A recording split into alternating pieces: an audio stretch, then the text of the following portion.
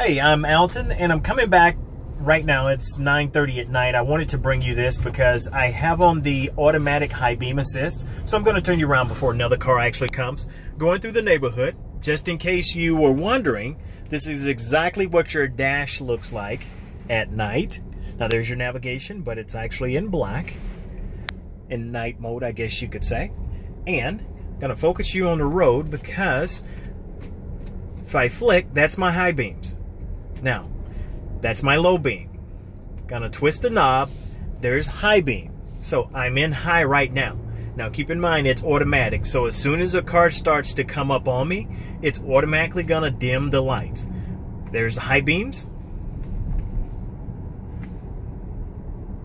There again, it's automatic. We're just gonna continue to drive. I'm not gonna talk you to death this time.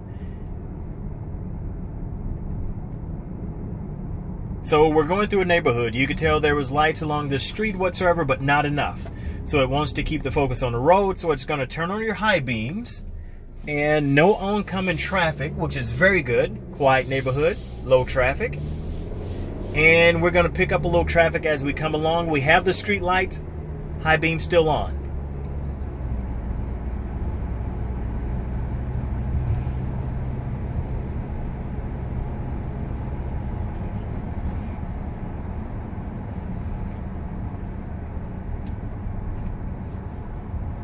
Okay, so we're coming up on someone in front of us here. Let's see what the high beams does. I have no idea what it's going to do here.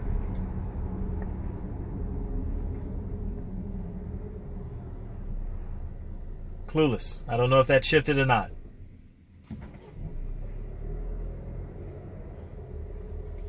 Okay, so I have low beam. So it actually did shift. No more high beams, so I'm not blinding traffic coming along in front of me. My thought here is that it's recognizing the lights, such as red, green, yellow. So I'm going to pull through. Let's see if it actually adjusts.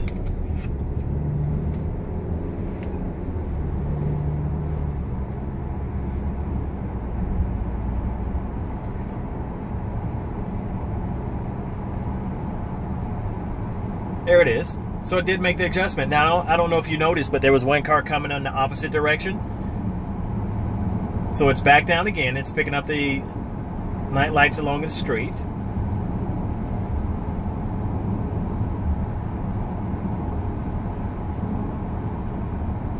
And coming up to oncoming traffic. It's so smooth in the transition going from high beam to low beam. I mean, I really don't recognize it. But I can definitely tell when the high beams jump back on. How do you know you're in high beam? When you focus in here, you can actually see right up top here. See my finger? There's your high beam. And of course you're using the side lever, which you cannot see because it's too dark. It's off to the left side of the steering wheel. And I'm just going to twist the tip of it. High beam off. Keep your eyes right here. High beam on. So high beam on once again. Now I could tell where it shifted there. So we're just gonna run with it and just see what happens. Now it's definitely not on because there's too much traffic, people coming the opposite way. It can pick all that up. Night lights shining down, so you have low beam.